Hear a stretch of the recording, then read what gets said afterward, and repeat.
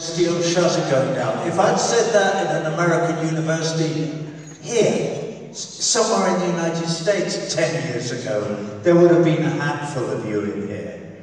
Now you are many. We are many. We will give our love to the rest of the world. We will not listen to the naysayers. That's it. Yeah, Students for Justice in Palestine.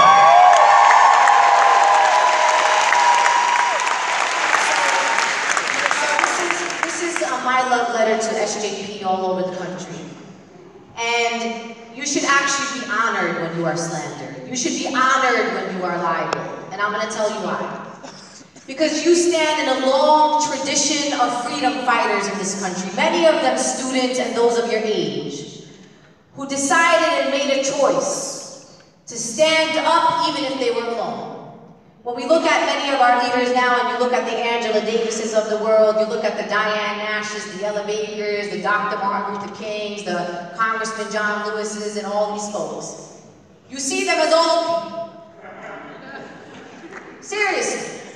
Because we see them now and today. These people were 17, 18, 20, 21, 22 when they decided to stand up and organize. And did you ever wonder, with an opposition that is well-resourced, that they would decide to target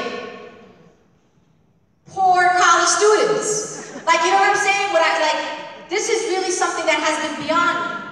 The lawsuits, the slander campaigns, the opposition from administrations, all of this just leads me to one conclusion.